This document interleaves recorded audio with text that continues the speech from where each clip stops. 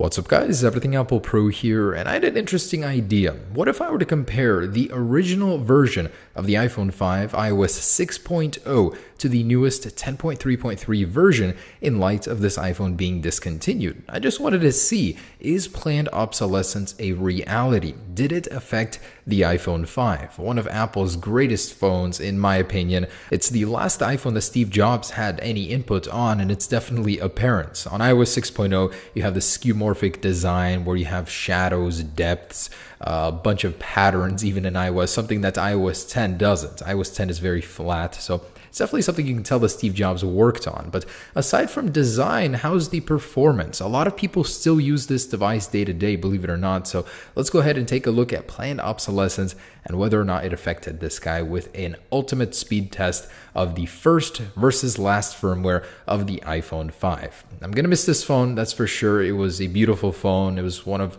my favorites personally. So yeah, let's send it off with a final speed test. All right, so I have one of the very first released iPhone 5s on its original firmware. This was the matte black color we got before the new one with the iPhone 7, and it really is a stunner. Now, the one flaw of it was that it would rub off and you get all this silver underneath, so it wasn't really good condition, but when it was new, this thing looked stunning. So turning it on, you have that old style lock screen, no press to unlock. You actually had the original slide to unlock. It was the last iPhone that Steve Jobs cooperated with and helped build right before he passed, as well as his legacy firmware, iOS 6, with that skeuomorphic design. It's totally reflected everywhere. Docks, you have shadows, you have depth, you have like classic knobs. This button over here lusters when you actually move it. It's a really, really cool touch. I mean, opening the camera, you have the classic camera blades. It's really, really reflected throughout the entire OS. All right, so on the left, I have my iOS 6.0 device, and on the right, iOS 10.3.3. Now, just to show you guys, this thing really is running the first firmware ever. There it is, iOS 6.0. And this isn't using any sort of tool. This is actually its stock version. iOS 6.0 required less storage than iOS 10 did. The features really were simpler back then. So I just want to do a little overview before we get into the speed portion. Just the look of it, the feel of it, it's really, really different. I mean, the music player itself, it didn't have the depth, the cool cover flow feature like Apple removed later on. You've got, of course, a much cleaner, flatter look, and I prefer iOS 6's music player. Even from the lock screen, it's kind of cool. You can bring up the player just like this. Over here, you have to swipe and get into the second page of the control center. Back then, iOS 6 didn't have a control center, nothing like that. Even the app switcher was a lot harder to navigate. You had to click on them and then exit just like that. Notification center did exist though, and it's cool. As you can see, there is a lot of depth. Looks almost like a gene board there. Very interesting. The one thing I definitely don't miss about iOS 6.0 is no swipe back. I got so used to that feature. It's like my favorite thing about iOS 10 comparing these. Look at all of these wallpaper choices. Now you just have just a little bit and that's it. So I definitely prefer iOS 6's choice. I wish they kept all of these and just kept adding to them. All right, so I'm gonna go ahead and clear up all of the apps, and we're gonna start with a startup test. See, with all of the features that iOS 10 added, let's see if it bogs down the system in any way, if it's realistically faster or slower than the first and original firmware. All right, here we go with iOS 6.0 on the left in 3, 2, 1.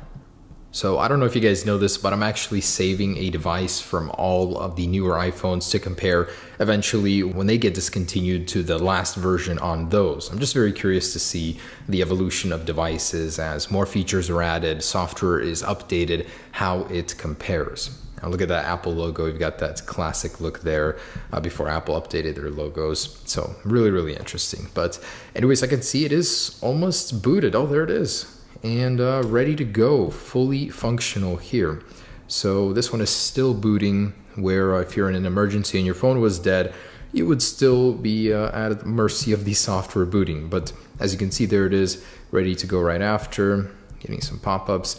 But overall, not too far behind, maybe 10-15 seconds. Startup isn't bad. Let's go ahead and do some app launches here and see the speed of actual interaction. 1, 2, 3. Ooh, look at that. Quite a delay over here in settings. Let's do a sub menu here in settings. 1, 2, 3. Yeah, it has a hesitation. Settings a little bit quicker. Let's try the App Store. Does load the web pages just a second faster. Actually, not terrible. Let's try weather over here. Did give me the weather quite significantly faster. The camera application, 3, 2, 1. Ooh, that's actually loaded a little bit faster because of the shutter lens animation over there. So let's try the app switcher, 1, 2. Ooh, quite a delay on iOS 10. Yeah, interesting.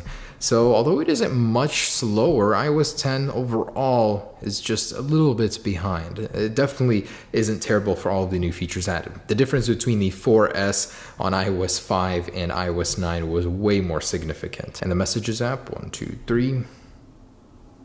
Oh, so iOS 6 was faster on that one as well. And the phone app, 1, 2, 3, probably one of the most crucial points. It was ready to go right off the bat on iOS 6.0.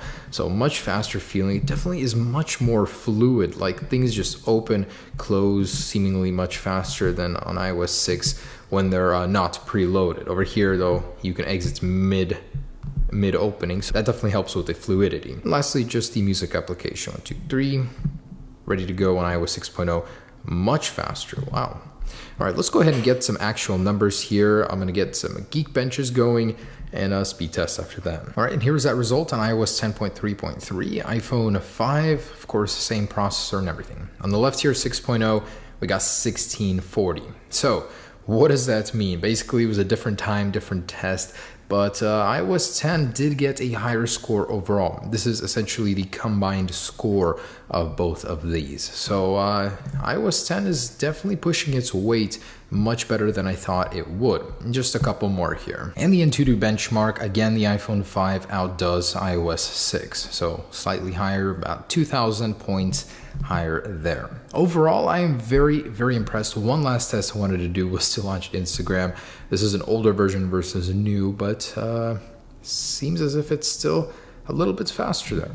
Cool. Very impressed. So unlike the iPhone 4S, iOS 10 actually improved the performance of iOS 6 in some ways, but the overall UI slowed it down. So not too bad. It's a great trade-off for all of the new features. Just a curious test I've been wanting to do for a very long time, a send-off to one of Apple's greatest devices ever, the iPhone 5. I seriously loved this thing when it came out, and it's no wonder. With the skeuomorphic design, it was such a special phone. Thanks for watching, guys. Stay tuned for more videos. Peace.